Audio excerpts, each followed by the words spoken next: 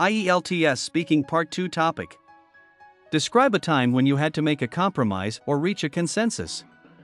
What was the situation or decision that required a compromise?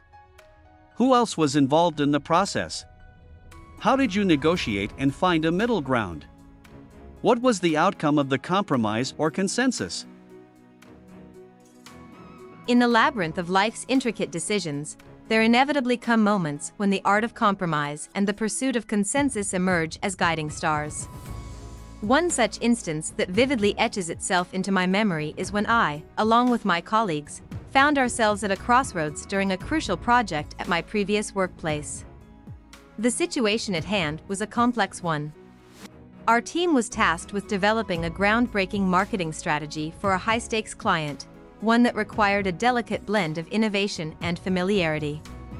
Each team member brought forth their unique perspective, resulting in a passionate clash of ideas. The challenge was to marry these diverse viewpoints into a coherent and effective plan while ensuring that everyone's contributions were valued. Our team consisted of individuals with contrasting backgrounds and expertise.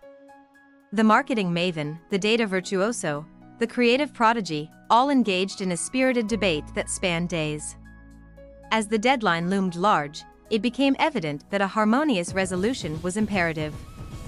This called for a meticulous approach that sought to honor each idea's essence while aligning with the project's core objectives. Negotiation commenced with a willingness to listen and learn. Diplomacy became our guiding principle, and we fostered an atmosphere where opinions were voiced without inhibition. At times, the negotiations resembled a delicate dance, where compromise was the key move. We acknowledged the beauty in each suggestion, dissected its potential, and identified areas of convergence.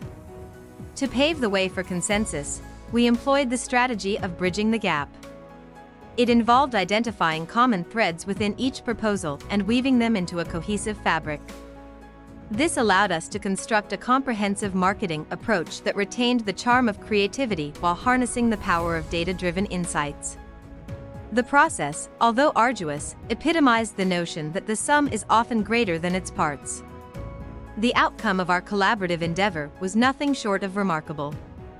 We presented a marketing strategy that seamlessly blended the boldness of unconventional thinking with the stability of proven methods. The client, initially skeptical of our ability to find common ground, was astounded by our proposal's innovation and cohesiveness. Our achievement not only cemented our professional credibility but also underscored the significance of compromise and consensus in navigating intricate challenges. In conclusion, the episode exemplifies the magnificence of human interaction, where compromise and consensus act as the gears that propel progress. It serves as a testament to the fact that through negotiation and understanding, even the most divergent of ideas can be molded into a masterpiece of ingenuity. As we journey through life's convoluted pathways, may we remember that the art of compromise and the spirit of consensus are beacons that illuminate the way to success.